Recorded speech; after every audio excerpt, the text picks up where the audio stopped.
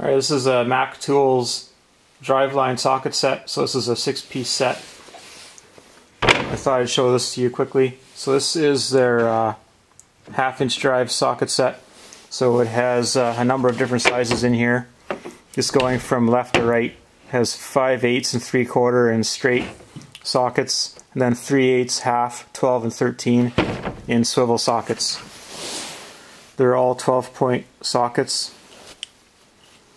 I haven't used this. This is one of my pawn shop purchases, and to be honest, for myself, this is not something I would want to buy new. It's not a complete set for myself.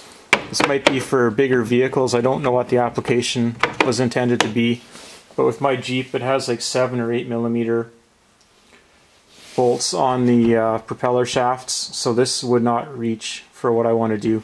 Like, the idea here is that it's a fairly small socket and you can reach it into where the U-joint is, or like the companion flange, and get in there and get it off without having to use just a hand wrench.